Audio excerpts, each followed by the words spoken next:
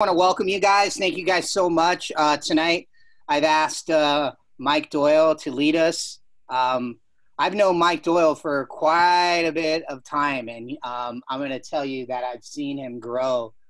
I remember the Luis Palau days of us working together, and I saw him plant a church in New York, and the guy's been such an encourager to me because there was a time that I resigned from Ram 48, and I really was kind of like not sure, about getting back into ministry or what I was doing, because I moved to Texas and then I had to move back because my father-in-law had brain cancer.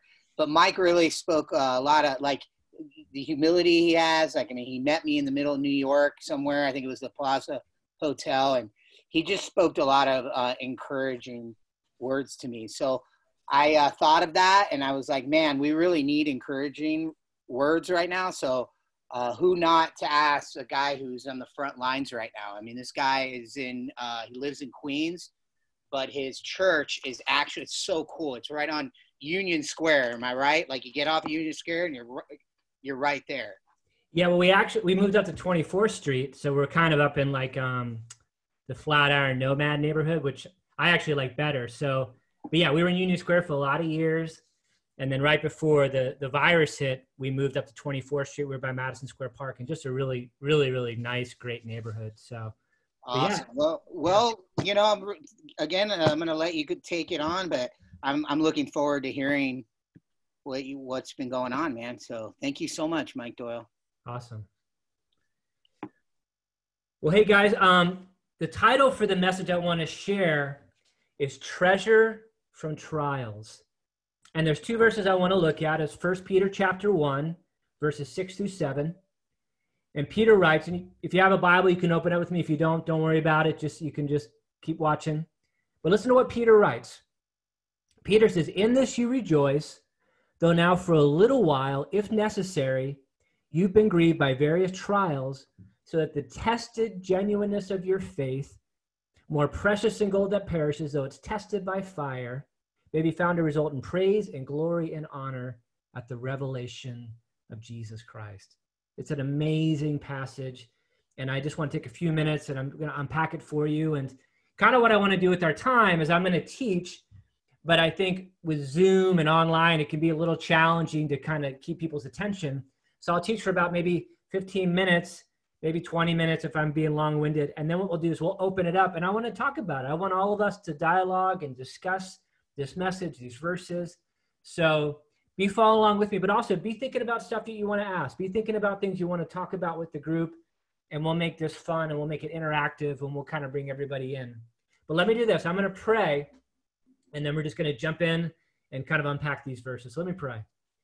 Father God, I just thank you so much for Tony and Yuli. Lord, I love them. They're good friends. I've had the privilege of serving with them, Lord, all over the world in so many different capacities. I'm a Tony and Yuli fan, Lord. I'm a Christian Skaters fan. And Lord, I believe that the absolute best days are still ahead of them, and you have so much for them. God, I thank you for everybody that's tuning in right now. Lord, they could have been doing 1,000 other things, but they chose to tune in for this Bible study. And so, God, I pray you would speak to them, you would encourage them, you would refresh them. And I pray that, Lord, this message would be life-giving and super encouraging. Bless this time now, Lord. Speak through me. In Jesus' name, amen. You know what's fascinating is that there's a pattern, and you see it over and over and over again throughout the Bible, where God often brings some of the greatest good out of some of the greatest trials. I mean, you look at Joseph. Joseph was serving in Potiphar's house. Potiphar's wife comes on to him. He resists her because he doesn't want to sin against God. She grabs his robe. He runs out naked, and she says, he tried to rape me. And even though Joseph didn't at all, Joseph ends up in prison for a crime he didn't commit. But because he was in prison, he was able to interpret Pharaoh's dream, and he goes on to become the second most powerful man in Egypt. He basically goes on to become the CEO of Egypt. And because he's the CEO of Egypt, he's able to save his family from famine. From his family would come Jesus. And so in a sense, because of Joseph's unjust prison sentence, Joseph saved Jesus. If the Jewish people would have died of famine, there never would have been a Jesus. And it was because of Joseph's unjust time in prison that God was able to bring about incredible good. You know, it was when Moses was alone in the wilderness, and the wilderness in the Bible always represents a place of struggle, of dryness, of trial, of testing. It was as Moses was in the wilderness, and also Moses was 80 years old when God appeared to him in the burning bush and said, Moses, I want you to deliver the Israelites. And maybe you're watching today and you feel like you're in a wilderness. You feel like you're in a dry place. Maybe you feel like, your best days are ahead of you. Well, you're in good company. You're in the same exact company as Moses.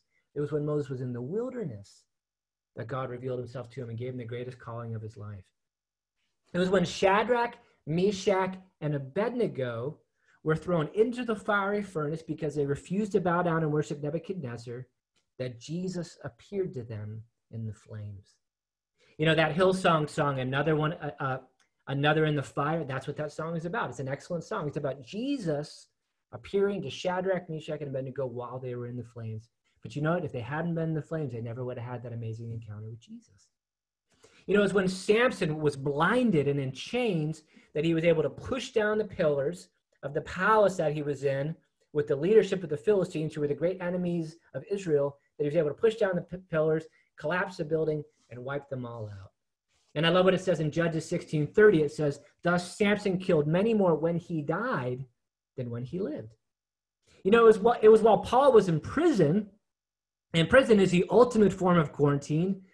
A lot of you guys down in South Florida are in normal homes, but almost everybody in New York City lives in an apartment. And we've been in our apartments so long, our apartments can start to feel like prisons. But listen to this. It was when Paul was in prison, again, for a crime he didn't commit, that he wrote four of the most powerful epistles of all of Paul's, writings. While he was in prison, he wrote Ephesians, Colossians, Philippians, and Philemon, and they're called the prison epistles. Paul was trapped inside. He couldn't go outside. He was trapped in his home. But what Paul did is he redeemed the time. He used the extra time that he had to write some of his masterpieces. And part of the legacy of Paul's life came from Paul being trapped inside for 2 years. There's another story when Paul was planting a church in Philippi, and him and Silas end up being beaten and thrown into prison. But what did they do? If I was beaten and thrown into prison for a crime I didn't commit, I'd just sit around and feel sorry for myself. But what does Paul do? Paul and Silas, it says that they were singing in the night. And as they were singing in the night, God brought this earthquake. He set them free. And because of that, the Philippian jailer and his family would all end up coming to Christ. I love the lyrics to the new Elevation song, Graves into Gardens, because they're singing about this biblical pattern. That's exactly what this song is about. And I think that song, Graves into Garden by Elevation, was actually a prophetic song. I think that God gave them wisdom to know that as a country, we were about to go into this really heavy trial. And through them, God blessed the church with this amazing song. And listen to the lyrics. You turn mourning into dancing. You give beauty for ashes. You turn shame into glory. You turn graves into gardens. You turn bones into armies. You turn seas into highways. You're the only one who can. You see, that's the God of the Bible. That's Yahweh. That's the God that we worship. The God that we worship, the God that we follow as Christians, is the God that brings treasure out of trials. He does it over and over and over again because that's who he is. That's who Yahweh is. That's who the God of the Bible is. And also, you see this pattern in secular history. Do you know that Shakespeare wrote King Lear and Macbeth while he was in quarantine during the plague? Isaac Newton developed his theory of gravity while he was in quarantine. Ulysses S. Grant, who was the Union commander who defeated the Confederacy during the Civil War, and he would go on to become a 2-time president of the United States, it was as he was dying from throat cancer that he wrote his autobiography, which went on to become a masterpiece and set his family up financially. But it came out of the hardest trial of his life as he was dying from throat cancer. And we see other examples of this principle. It's when grapes are crushed that the grape juice can flow out of them and it can become wine. The word Gethsemane, and Jesus spent the last night of his life in this place called the Garden of Gethsemane. And the Garden of Gethsemane was on this hillside just east of the city of Jerusalem.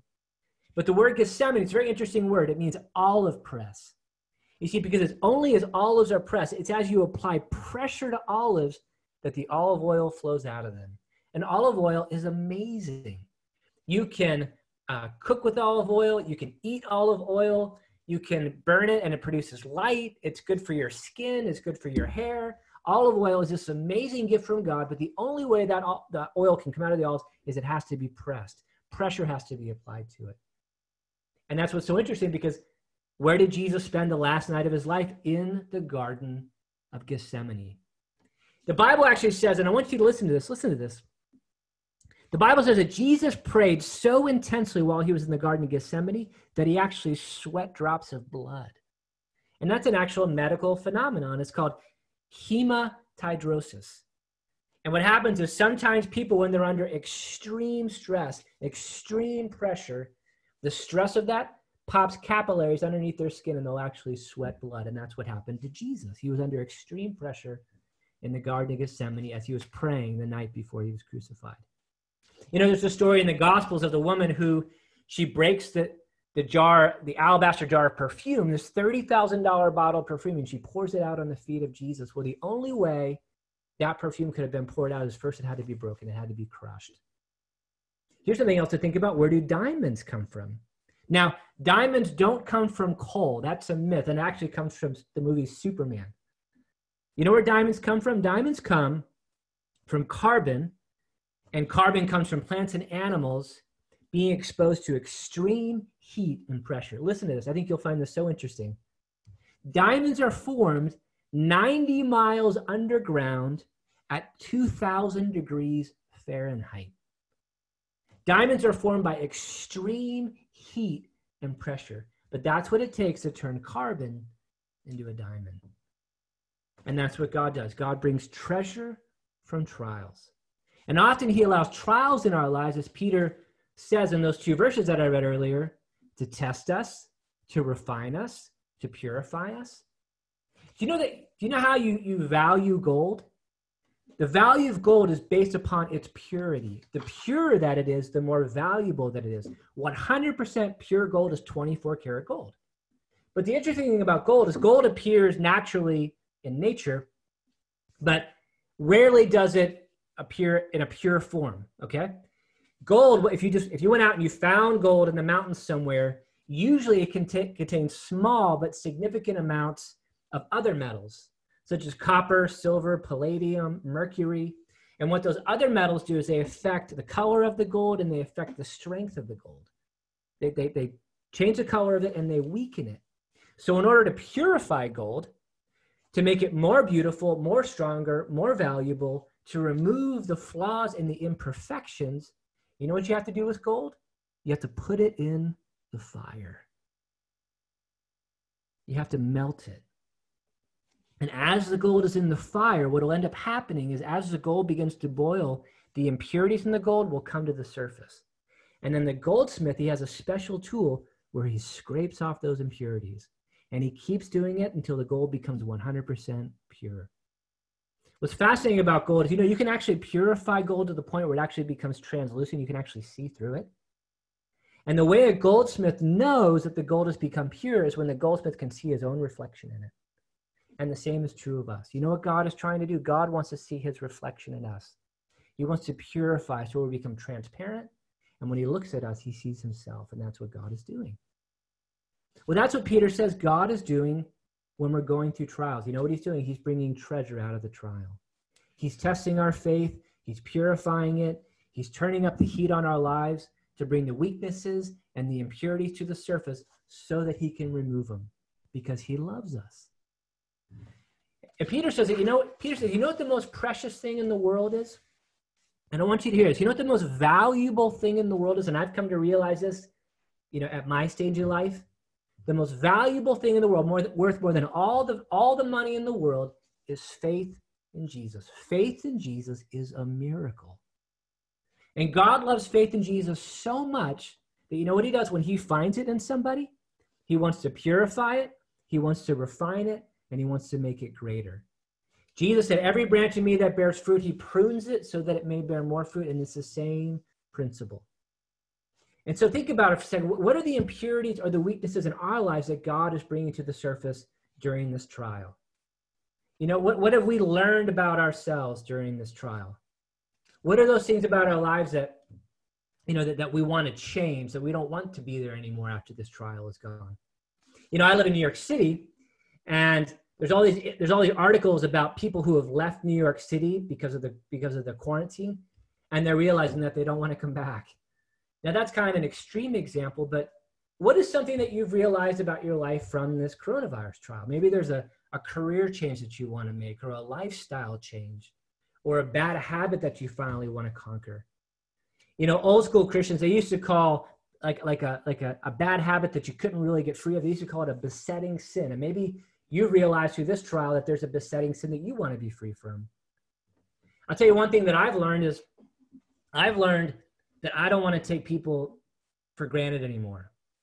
You know, one of the things about New York is that, you know what makes New York magical? It's the people that makes New York magical. It's not the buildings. It's not the parks. It's not the geography. It's not the food or the entertainment. It's the people that make New York, New York. And when you take the people away, New York literally has zero magic. In fact, I would rather live in Florida or California or somewhere else. But when the people are here, there's nowhere on planet Earth like New York City, but you take the people away and New York isn't New York.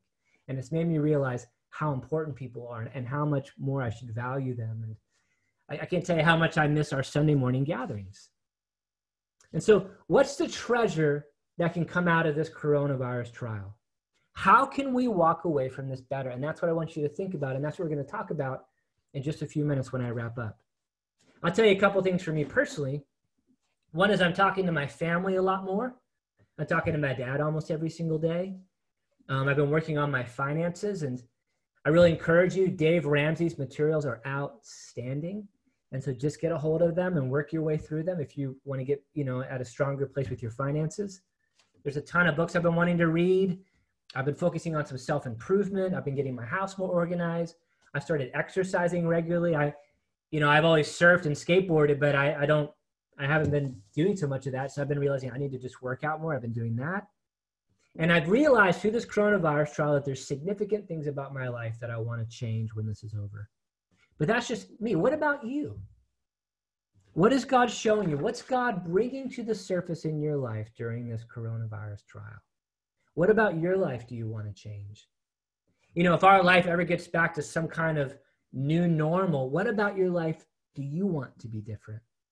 You know what else I've realized, and lean in for a second and just give me your attention, is, you know what I've realized about pandemics, what I've realized about viruses, is that they're magnifiers, they're accentuators. Look at the things that this has shown us about our government. Look at the things that's shown us about our society and our economy. And the question I have for you is, what is this magnifying or accentuating in your life? There's a guy named Viktor Frankl. He was an Austrian Jewish psychotherapist. And he was imprisoned by the Nazis. He survived 4 Nazi concentration camps. And afterwards, he wrote a book about it called Man's Search for Meaning. And he has this great line. Listen to what he says. He says, when we're no longer able to change a situation, we're challenged to change ourselves. And so the question I have for you and I, what do we want to change about ourselves as a result of this trial?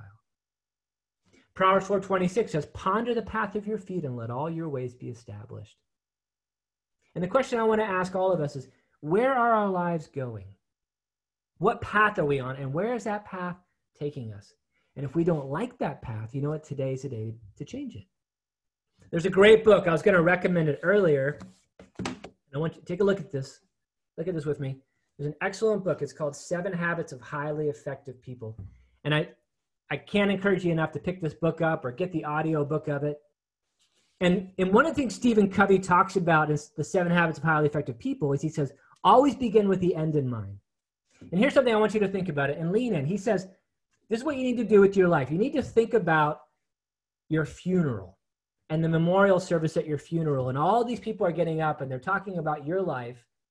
What do you want them to say about you when your life is done? What do you want the legacy of your life to be? Well, you have to start with the end in view, and then you got to work backwards. And so we need to structure our lives today so that the end of our lives end up where we want them to end up. Ponder the path of your feet. Where are our lives going? And if they're not going the way we want them to go, then we need to change that today. You know what I think one of the things that God did with the coronavirus, I don't think God caused the coronavirus, but I think he's using it, is I think God is using the coronavirus to get our attention.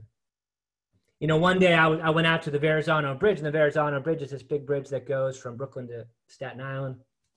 And I was looking up at this bridge, and I was thinking, man, God, you put the whole world on pause. Lord, you are amazing.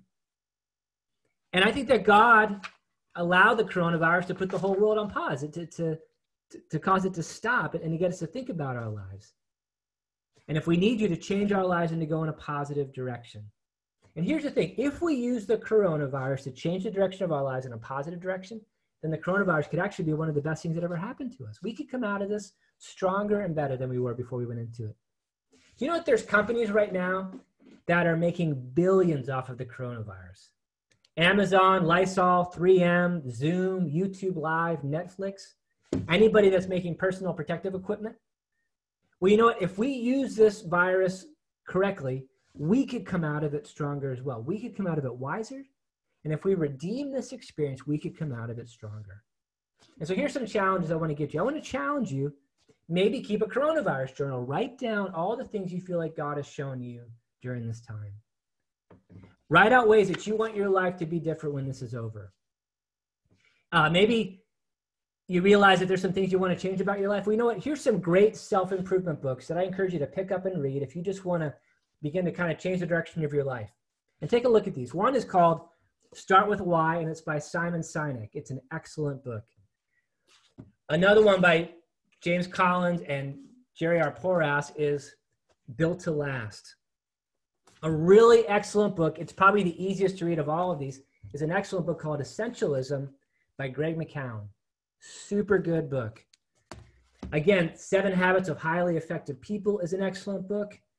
And a really, really, really just killer book. I really encourage you to pick it up or get the audiobook. It's Good to Great by Jim Collins. Okay? Pick these books up. Read these books. Invest in yourself. You know what the most valuable thing you have is you. And invest in yourself. And use this time to allow God to transform you and to change you. You know, for me personally, there's some accounting books that I've got to read, and it's like church accounting books. It's like the most boring thing on planet Earth, but I got to read it. I've been trying to read Calvin's Institutes. And here's one last thought I have for you, and I'm gonna kind of land this plane is, in monasteries, monks have what's called a rule of life. And what the rule of life does is it kind of governs your life. And if you live in a monastery, your whole life is governed by this rule of life. Well, I challenge you to make your own rule of life. You could say, okay, this is what I'm going to do. I'm going to go to bed at 10 a.m. I'm going to get up at 6 a.m. I'm going to read my Bible and journal for a half hour every day. I'm going to pray for 15 minutes. I'm going to go for a walk for 30 minutes. I'm going to exercise for 10 minutes. I'm going to put in an 8-hour workday. I'm going to make sure that I eat well, that I'm not drinking too much coffee, or I'm not drinking too much coffee or eating too much sugar. I'm going to make sure I connect with someone personally every day. Every day I'm going to do some kind of self-improvement thing. I'm going to listen to a podcast, or I'm going to read a part of a book, or I'm going to download an audio book. I'm going to avoid bad habits like too much television or too much social media.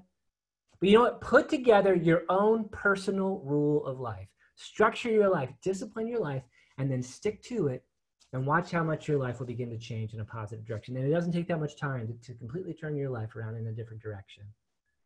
It's not legalism. It just gives our lives some structure. And it makes sure that we're making the best use of our time. But look, I believe that God wants to bring treasure out of every trial in our life.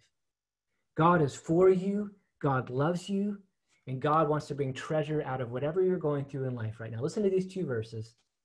God says in Jeremiah 29:11, "For I know the plans that I have for you, says the Lord, plans of good and not of evil, to give you a future and a hope." And Paul writes in Romans 8:28, "For I know that all things work together for good to those who love God, to those who are called according to his purpose." And I think that that's Paul's reflection on this pattern that you see throughout the whole Bible, that God is always bringing treasure out of trials. And here's the final thought I want to leave you with, and just lean in, give me your attention for one more moment. This is kind of the most important point of all. You know what the greatest example of all in the Bible is, of treasure coming out of trial? Is the death of Jesus. Look at the death of Jesus. He's arrested. He's falsely accused. He's unjustly tried. He's abandoned by his friends and his family. He's whipped within an inch of his life. And then he's crucified unjustly. But through his death, through Jesus' trial, God brought salvation to the whole world. It's the ultimate treasure from trial. Like grapes and olives, it says in Isaiah 53:5 that Jesus was wounded for our transgressions. He was crushed for our iniquities. The chastisement for our peace was upon him. And by his stripes we are healed. And out of his grave, out of his death came resurrection life, came eternal life. And all of us who are watching today, if Jesus is the Lord of our lives, we can have eternal life because Jesus went through this horrible trial. Out of that trial came the greatest treasure in time and eternity and all of eternity. And so we put all our hope in Jesus. We put all our trust in Jesus. We look to Jesus. We worship Jesus, and we rest in Jesus. Jesus is our peace. He's our Sabbath rest. He's our shalom. And I would encourage you, here's my final closing encouragement, then I'm done. If you don't know Jesus, I would encourage you to give your life to Jesus Christ today. I think if this coronavirus has shown us anything, it's shown us how temporal and how fragile life is. And so you don't want to go one moment of your life without making sure you're right with Jesus. And then for those of us who do know Jesus, and it's my final thought, is rest in Jesus. Trust in Jesus. And rest in Jesus' supernatural ability to pull a divine rabbit out of a hat, to work all things together for good, and to bring treasure out of every single trial in our life, because that's who he is. Amen? Let me pray, and then we'll just open it up for dialogue. Father God, I thank you for everybody that's watching. I pray, Lord, that for those who are going through a trial right now, Lord, I pray you would encourage them, you give them perseverance. I pray for anyone who doesn't know you, Lord, that today would be the day that they would surrender their life to you.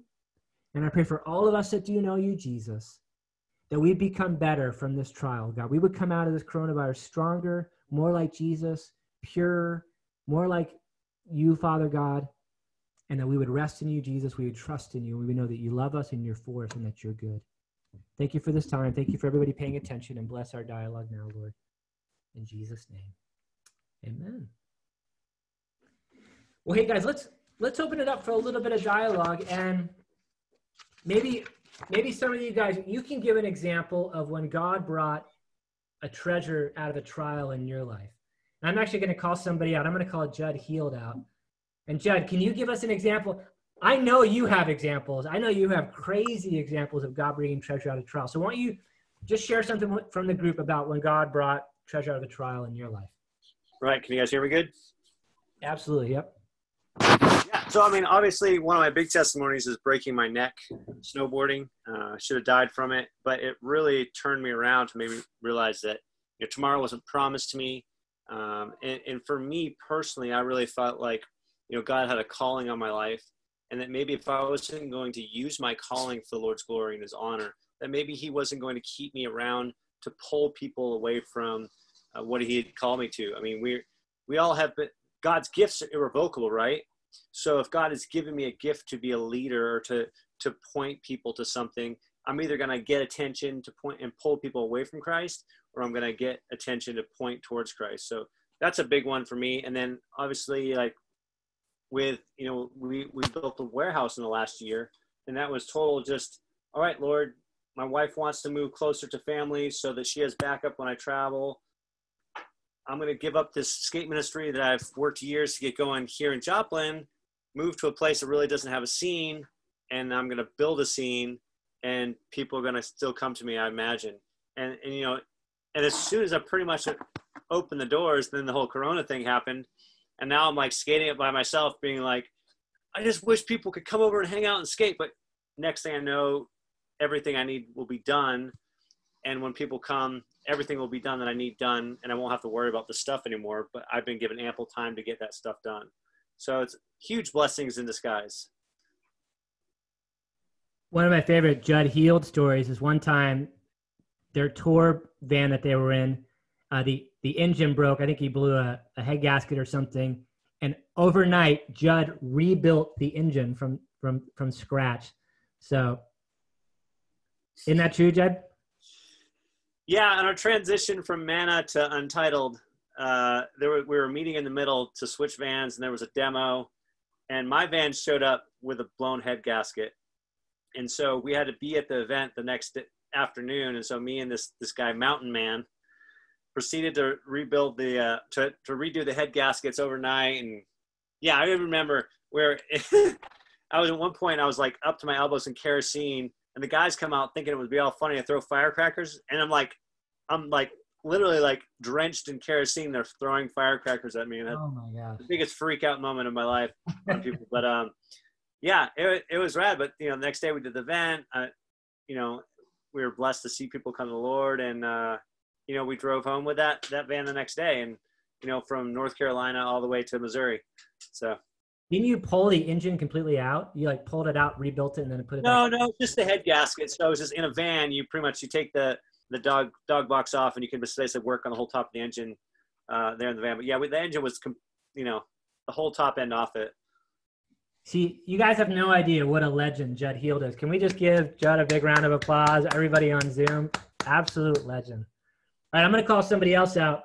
Bill Mowry. Billy, I'm sure you've got some treasure out of some trials. Oh man, okay. Probably too many to count, huh? But Yeah, I mean, you lived across the hall from me when a lot of them were going on. Let's just say the 2 years of living and serving with Mike were a treasure and a trial at the same time. So so Mike never heard this story. It's confession time. Luckily, nothing ever bad happened in the end of the story, but Mike goes out of town. I was a deacon at Movement at the time, and living with Mike, and I was driving the truck into the city with a trailer hitch, and the trailer hitch has all the equipment. So I get into the city just fine. So I'm like, nothing was broken on the way in. We were all good. I forgot the laptop in the hallway in Queens. oh my I God. had to go get the truck, and I'm booking it. And for those who don't know, Sunday can be kind of mellow in the city, but once it gets to a certain time period, it's going to take you an hour just to get between boroughs, no problem. So I'm booking it. I hit a pothole pretty hard, and I look behind, and the trailer is up and sideways. And I'm like, Jesus, no, Jesus, no. I just was yelling, Jesus, no, a million times out loud, and the trailer just comes back around, bounces around real quick, and I'm just like, it's like one of those oh shoot moments, and you're like heart's racing, and you're like, the Lord just delivered me from something that could have really just been really bad, and Mike's not here. So I mean, but honestly, like living with Mike set me up for the career that I have today, and I got to just from being involved in skateboarding in New York City, living with Mike, doing Movement. I was pointed to a certification course at a Google partner school that my parents helped me go to. I'd already had my bachelor's, working in ministry, trying to figure out this digital marketing thing. And realistically, that time period is the entire reason that I'm able to support myself in a career and a job position today that I fought 8 years.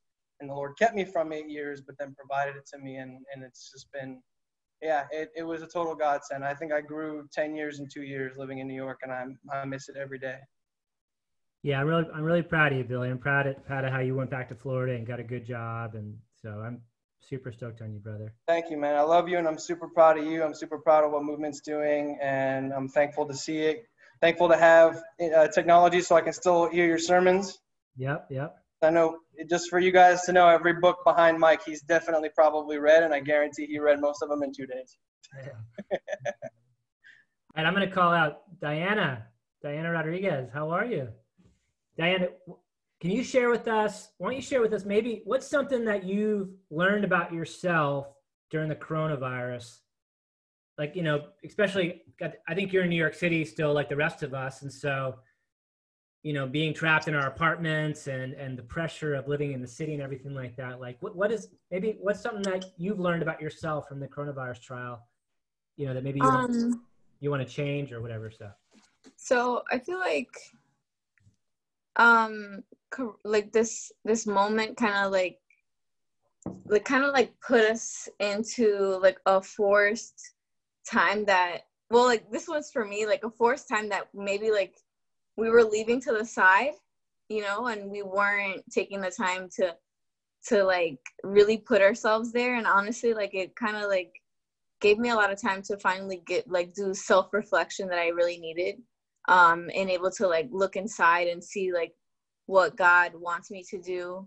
And also, to be honest, I've been kind of lost for a little bit because I put skate ministry on pause. Like, I had this thing called Skate for Jesus in New York City, and we were like, Mike and I, we would like help each other out and stuff like that from a distance and stuff like that, and like really encourage each other.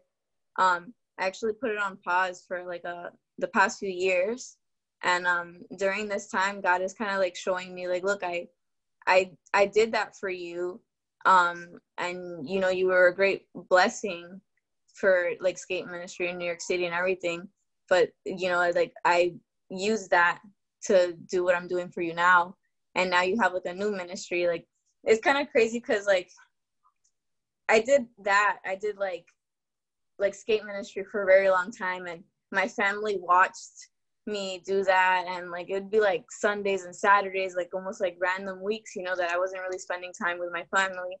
And throughout that whole entire time, my family, like I'm actually like one of the only Christians in my whole entire family. Like my whole entire family is Catholic. I come from like a Catholic family, and through that entire time I prayed for like my cousins for 8 years so that they can like get to know Jesus. And like finally, like literally like last year, God started to move in like all their hearts, and like they started coming to church and everything. And it's almost like that time in my life is a pause for me, but it's like God has something new for me now, and he's like, I want you to be available to your family now. Like, they need you as they walk, like, and they go into this journey now. So it's kind of like this coronavirus time kind of like made me realize that this pause was for a reason, because God needs to build me like inside, like, I don't know how to explain that, but yeah, that's what has been happening. So, by the way, all these guys are heroes. Billy's a hero just for having lived with me, and Judd's a hero just period. Nah, don't paint it like that, man. You did a lot for me, so I can't say that. And Judd is just like a global hero, and then Diana's a hero because she was the most consistent coordinator of skate ministry in New York City. Yeah, she was. Diana, a round of applause. She was. Stephen Wolf had New Jersey on lock, but Diana was, for so long, was the main person. Astoria all day. You're Absolutely. took over every park. So many, trust me, like hundreds of like skateboarders in New York at least heard some presentation of the gospel because of Diana. She's a legend. She's an absolute legend. So I'm real proud of her. Is Mulder still on here? Mulder, are you on here? Did Mulder step away? Hasoy, can you hear me? Unmute yourself, Hasoy. Can you hear me? Can you hear me now? Yeah, I can hear you. Hey guys. I taught on how God brings treasure out of trials. Can you give us an example of when God brought an amazing treasure out of a trial in your life? I'm sure you got tons of good stories. Can you share something? Yeah, I probably got a ton of those good ones, but I came on the very end. I knew, I'm just driving, so I'm in my car, just pulled over to get some food for the kids, and I just thought I'd just tune in really quickly, and I caught the very end of your message about the greatest treasure. And, when I think about my life, I think about the treasure in me that I never knew I had. No matter how good I was, no matter how many accomplishments that I succeeded at, and awards and just, world records, I think that, I didn't know there was a treasure. And, of course, the greatest treasure is that, Jesus treasured us. You know what I mean? That he would even die on a cross so that we can have eternal life, to spend eternity with him. I see that most of us on here are pretty saved. You know what I mean? It's great to see Mulder and Judd and the kid with the soy shirt. That was amazing. Yeah. But, the treasure, that's so significant that we never knew that God could use us. You know what I mean? That God could take a kid like me that was so jacked up, so full of himself, so like caught up in the world and what the world had to offer, whether it be the money, the fame, the power, the popularity. I mean, it's such like a stranglehold on people who are good people. I would consider myself, even today, I was a good person. But at the end of the day, I didn't know the true treasure that was on the inside of me. And to figure that out through a trial. How's this? In the trial and tribulation, I discovered the treasure. Amen. That's good. In that place was where I dug deep into God's word, and God's word told me that he had a plan for my life. That's good. That when I read Romans 8:28, sitting there on my triple-decker bunk bed in prison, and it says that, and we know all things work together for good to them that love God, who are called according to his purpose. And for me, it made complete sense that God would take even that and it would be worked together for my good, who are called. And then I realized, you mean you called me? And immediately I was just like, my life was full of purpose, passion, and I think that's the greatest treasure that we'll ever get to experience and to be able to spend. And then we get to spend our treasure of not knowing this on others and our time here on this planet to be able to be a bright light that Jesus says we are, the light of the world. And, you know, I love, you know, preaching. I love going out, especially with like, you know, the stories of with Judd, even with Mulder, like, you know, you, Mike, I mean, Diane in New York. I mean, it's just incredible, you know, the seasons of our lives. But just to, you know, sit here and get to fellowship with you guys for a quick minute has been amazing. And, yeah, I just want to make sure that the treasure that I've found, that I can, you know, pass it on and to have other people find their treasure, because, you know, and their treasure is their purpose and it's their plan. You know what I mean? It's what God can do in their life.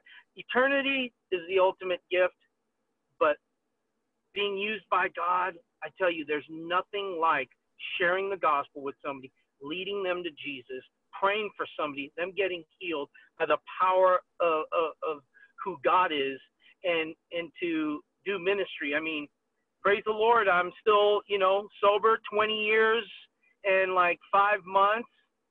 And it's all because of the grace of God, the power of God. And you know what I mean? It's a miracle. I still think it's a miracle that a kid like me who, you know, came from such a gnarly background is still sober. Just that right there. Yeah. And that gives a lot of people hope. That gives a lot of people, you know, and it's for other people too. You know what I mean? It's not just for me to just tote around and spout like I'm cool because I'm sober, but it gives people hope that they can do it too. If I can do it, they can do it. And it starts by finding that treasure. And I love you guys. I could talk all day. I'm a talker. Perfect. Hey, can we give a round of applause for 20 years of sobriety? Man, that is amazing. Good job, man. Woo, what? And you're a husband and a father and a pastor and a preacher, and we love you. We love you, Christian. That was excellent. Thank you very much for sharing. Tristan Strange, are you still on? She wanted to share something. Tristan, are you still on? I'm not a she, but can I share? Absolutely. Please share, Tristan. Yeah, I wanted to, you know, we're talking about treasures from trials, and like this situation that happened to me in 2017 came to mind, where like I had stepped out in faith and moved from Orlando, Florida, all the way to Brisbane, Australia. And I was a part of a ministry called the God Bowl, where we have this like epic bowl at our church. And Christian's actually been there, which is like pretty sick. And so I started helping them with the ministry called Skate Park Shepherds. And I met my future wife, who I've now been dating for 3 years. And this crazy circumstances ended up happening where I had to leave the country to get a work visa. And I didn't have enough money to like really get anywhere, but I could afford a like one-way ticket to Hawaii. And so basically, like, I got myself to, not Hawaii, excuse me. I got myself to New Zealand. And my plan was I was going to get in New Zealand. I was going to stay with the skate ministry there, and while I got my work and holiday visa. But what ended up happening was, as I got into the immigration, these guys fully, like the immigration officers, they tagged me, and I had to go and have a conversation with them, and they asked me straight up how much money I had. Oh. And I mean, you're supposed to have like $1,000 per month that you're there, and I probably had about $400. And so they like found that out, and they put me into this back room, and for the next 7 hours, they had taken my phone, and for 7 hours straight, they're asking me questions. They're saying, "Why are you in New Zealand?" And I would like, I thought I was kind of funny because I would pull out the Great Commission and I'd go, right here. Jesus says, right here, go into all of the world and preach the good news. And that's what I came here to do. And they didn't really find it as funny as I did. And basically, they said, we're not letting you into New Zealand, and we have to figure out what we're going to do with you because we don't have any flights that are going to America. And I was so super stressed because I had my girlfriend, I had my ministry, everything. Like God wanted me to be in Australia, but I didn't have an Australian visa at that time.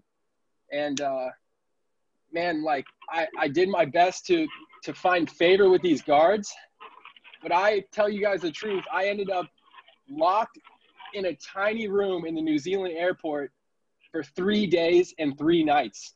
Oh my gosh. And on the 4th morning, because they had, no joke, they lost my passport in the airport. And they're like, well, we can't send you anywhere until we find your passport. Long story short, like on the 4th day, I had gained favor with these guys, and they're sending me back to Brisbane, Australia, which I was kind of tripping on. Like, I don't have an Australian visa. If you send me back to Australia without a visa and they choose to deny me and I get deported for the 2nd time this week from Australia, I cannot return for 7 years. So the situation came up where it's me versus, I mean, it felt like an impossible situation, and I'm praying and I'm going, God, like, you've made my path straight and you've shown me that I'm supposed to be here in Brisbane, and now I'm being sent to Brisbane but with no visa. I need you, God, to make a way. And as I pull up and I get off the plane and I go up to the immigration desk, I had our ministry shirt on called Red Frogs. And I have the logo on the chest of my hoodie.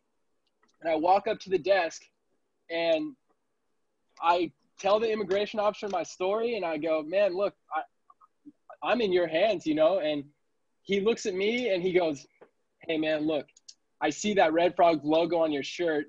And he recognized it and goes, if you're with Red Frogs, I know that you're a good dude and you're a godly dude, and I'm a Christian. And the person to my left and the officer to my right, they would have sent you back to America and you would not be able to return for 7 years. But I know that you're a good dude, and I'm going to give you a 3-month tourist visa. That's awesome. So from the ridiculous trial, I got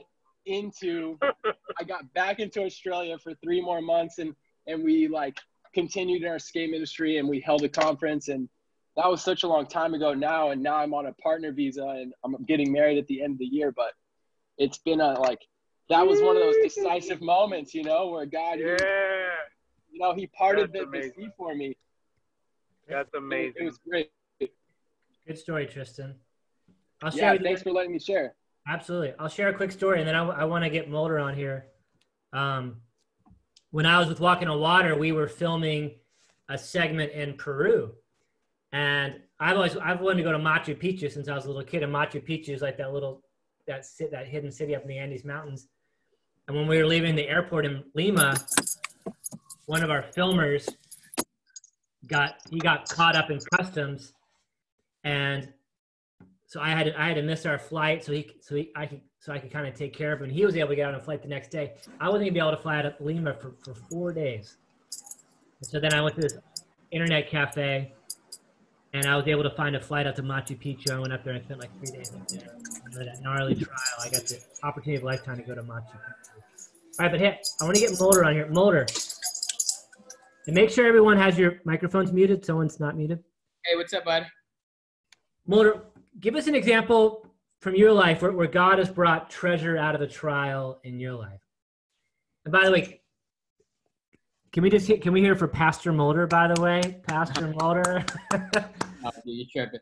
Hey, I think for me it was just dealing with anxiety, right? So I had really bad anxiety when I was 16. It all came from before my use of drugs and stuff, and then I think in 2013 it just came really strong, right? And I meant, the Bible says, having done all to stand, but trying to make sense of it, like, doing everything what I can do in the natural, going to doctors. I didn't take I took actually medication for like two months, but it actually had these crazy side effects where I actually was feeling depressed. But I actually it had me really turn to God, right? Most people have that faith until they really need it. And so now the only way I could deal with anxiety is I surrender it to God. But how God's used it is, he's really used it to be able to speak to people who actually struggle with anxiety. It's funny, during this whole pandemic thing, like actually, I haven't been struggling with anxiety. It's almost like God prepared me for this, right? And I find myself ministering to people with this anxiety.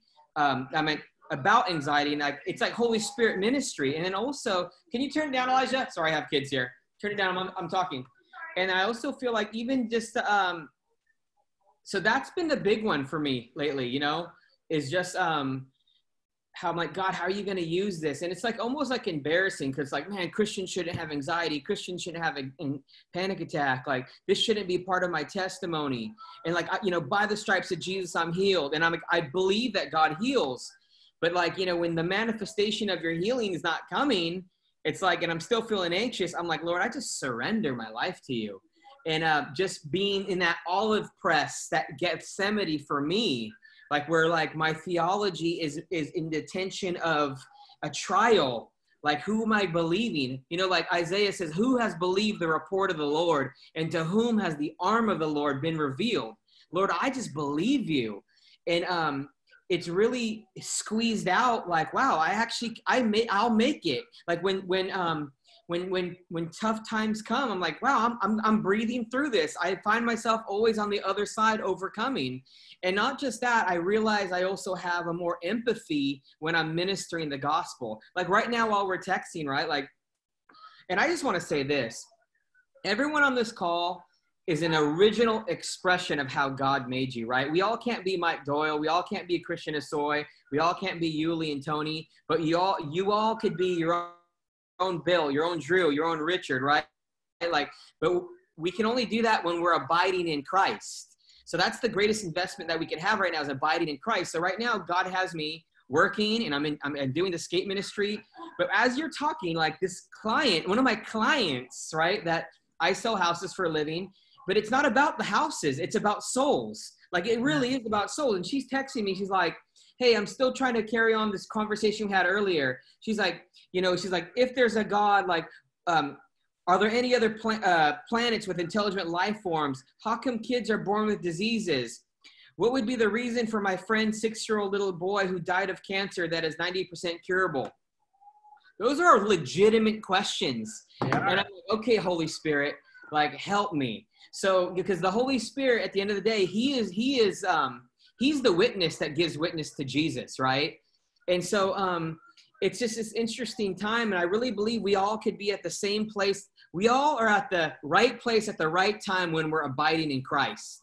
And I feel like this pandemic, these trials, has really squeezed out, like, man, how genuine, how real is my relationship with God? How how much do I really lean on the Holy Spirit, or do I lean on my own strength, right? And I think for me, this trial of this pandemic has really squeezed out, like, what am I really made of, right? There's a scripture that I like to share. It's like, when your strength, if your strength fails in the day of adversity, your strength is weak. Yep. And I was like, ooh, that's gnarly, Lord. So I feel like this is a great time in this pandemic to really look at our relationship with God, and are we ministering out of our own gifting or even out of our own strength, or are we relying on the Holy Spirit for everything? And I really love what you said, Mike, about we did the same thing. We looked at our finances. We looked at our prayer life together. My wife and I, like, we pray every morning for a half an hour before we start the day, which we never done before. And we realize, like, when we have challenges, it's cool because we're prayed up. So we don't get easily offended. And we're not striving. Like, we know, like, we all have jobs, but like, Mike, Jesus, I'm still going to operate it out of integrity. I'm not going to do something funny to, like, pay my bills. Like, you're Jehovah Jireh. Yep. So, it's been a real beautiful time. I shared this 2 weeks ago. I believe that we could thrive when we're in the Holy Spirit in a time of crisis. Absolutely. Absolutely. And thanks for letting me share, Mike. The most anxious I ever saw Mulder, and we had a lot of adventures together, was when we were in El Salvador. Oh, bro. That's all you had to say. Yeah. The other time was when we were in Amsterdam. Dude, El Salvador, Mike was just flying, dude. Mike's like, I've been there before, and I knew, like, El Salvador is crazy gangland, right? Like, it makes LA look weak. And then here we are. And the last time I was in El Salvador, I was with a guard with an AK-47, and Mike's just being led by the Holy Spirit, and I was tripping. I needed Jesus right there. Yeah, remember were you with us when we walked to the beach and the guy had, like, the sawed-off shotgun, like the copper-plated sawed-off shotgun? Yeah. I saw you anxious in Amsterdam that one time, but El Salvador was the craziest. But love you, Mike. I love you too, Richard. You're a legend. Everyone, let's give Richard a round of applause for sharing. Awesome, amazing word. And then lastly, why don't we bring it back to Tony and Yuli? And Tony and Yuli they're warriors. They've been through so much for the kingdom. Yuli, why don't you close us out with just give us one story of a treasure out of a trial, and then we'll let you kind of land this plane and wrap up our time together. Well, yeah. I mean, I'm gonna bring it to what I'm going through right now. I mean, I think I have found myself working really hard, trying to make a good income for the family, and less time reading my Bible and more time just being relevant, to everyone, and being the yes man, and and just compromising a little bit, and I remember bragging to my wife. My wife and I had a pretty hard day. We had a kind of a falling out a little bit, and if you're married for more than 10 years or 5 years, you know what I'm talking about. And I was really arrogant about, I'm making this money, I'm doing this, and I found myself in the pandemic.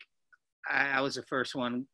I didn't have any income, and I felt like I was in a crossroad where, what do I do? I'm isolated. I'm in my garage. What am I doing? I'm in my shop, and I just thought of this, man. And it's like God basically said to me, invite me in your isolation, and I will show you my grace through your reflection. And that's what I was like, I heard, and Tony being a legend, and she mentioned doing this Bible study. This Tuesday night Bible study is very special because it was the Bible study that I got saved at, it was Tuesday night. I walk into a skate park, Ramp 48. I gave my life to the Lord, and I was a huge skateboarding fan, man. Like I skated in the 80s. I loved to skate. Like my kids skate. Like skating was a huge attention, brought a lot of attention to me, and I just, it was just really special. And I found myself going, you know what? I'm going to invite God. And it was one of those prayers, like inviting him in your heart. I already had him in my heart, but I had to invite him back into my mess, where he's showing who I truly am so that I could see his grace when I look at myself. And you know what that did? It allowed me to give more grace and love for people. And I'm telling you, man, I have a long road ahead of me, but I am so thankful for these Bible studies, man.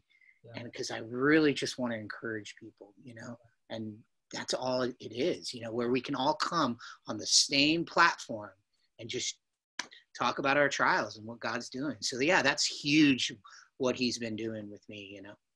Awesome. Love you, Yuli.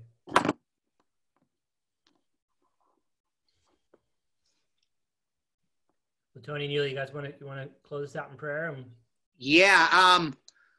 Listen, I didn't know about if I was going to share this or not, but I'm going to, because I just want you guys to be praying. I have a friend.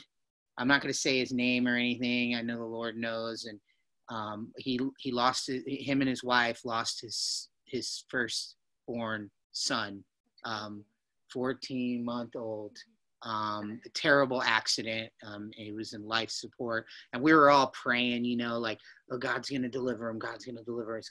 And that wasn't in the cards, you know. And so I just want you guys to be praying for that family. I mean, it was on the news as a kid drowned, and so many people are just hating on them, you know. It's just crazy when you see the world and you're just like, oh my gosh. But then you know, as a Christian, you know, his grace, love, mercy, like, you know, and I can't imagine what he's going through. I lost my mom last year, and that was a heavy one, you know, and just can't imagine. So just be praying. If you guys would be praying for them, you know, an amazing skater, you know, like, he lived in my house for about 8 months, but yeah, just be praying for them. Well, Yuli, why don't you close this out? I want you close out in prayer. I want you to pray for him, and let's all bow our heads and close our eyes. Let's agree with Yuli. Yeah. And Yuli, pray for yourself, because we want to agree together for you. Yeah. And we want to agree together for your ministry, and then we'll agree together for this family with this boy that they lost. Okay? So you close out in prayer. Father, I just thank you, Lord, and God, thank you for your mercy and your grace in my life. And God, you know that I'm still working on the kinks, but Lord, I'm just thankful that I have your word and that I have just your hope, you know, Lord. And I just ask again, God, that you continue to discipline me so that I can continue to invite you in my isolation, and that I'm faithful to go to your word and to be a light. It's just such a privilege, God, to be that in my life. And Lord, and I just pray for my family, and I pray as we're all stuck in the house, and that we can continue to abide in you. And I'm so thankful for my sons and my daughter, and seeing what you've been doing in their lives. Because, you know, for two of them, they're adults, you know, Lord, but they're praising you. And I'm just so thankful. And that's your grace. And Lord, I just pray for my wife, that she's my best friend, you know, and just pray for her and just who she is, you know, and in the time of my weakness, she's the strength. And so I'm just thankful, Lord, for that. And God, I just pray for my brother and sister that are just struggling right now. The loss, but I know it's a win for you, God, because you invited that child, that soul, into your kingdom. So God, I just know that you know, we're made of flesh, and we're gonna grieve, and so Lord, I just pray for those that might know who I'm talking about, you know, I just pray that we can continue to just be praying and being available for them, you know, God. So again, Lord, I just can't imagine what they're going through. And, you know, just a loss, Lord, is rough. But what I've learned is that you call people home, and in time we're going to get through it, you know, but it's such a hope for me. Knowing where my mom is right now has helped me so much, God. And so I'm just thankful for your grace and your mercy, and for your word that says you don't want anyone to fall. You want them all home. But it's up to us. That's the tough thing to chew on, that it's really ultimately our decision. And you're there with open arms, but it's up to us. So, Lord, I just pray for those that don't have you right now, and that are like Mulder was saying, you know, she's asking all these questions, and God, you keep knocking, you know, you keep knocking. So, Lord, I just pray for doors open, God, and hearts to receive your your word. And thank you again for Mike and for his faithfulness and humility and just being a light in my life, Lord. He's encouraged me so much. So, and a lot of people on this call has encouraged me. So God, thank you so much. And again, Lord, I just continue to pray for Christian skaters, this network, that we're all members of your kingdom, Lord, and your body. So again, Lord, thank you so much for those faithful that are on the call. I hope that this encourages them, and I hope that you continue to bless them in Jesus' name. Amen. Amen. Thank you, Yuli. That was awesome. Thank you. Hi, Dad. I'm sorry for your loss, and then the other beautiful soul made it to heaven. Oh, thank you. Thank you, Don. It's okay. God bless you guys. Thanks, Mike. Love you guys. So good to see everybody. Thanks, Mike. Good to hear from you. Great dude. Yeah. God bless. Later, guys.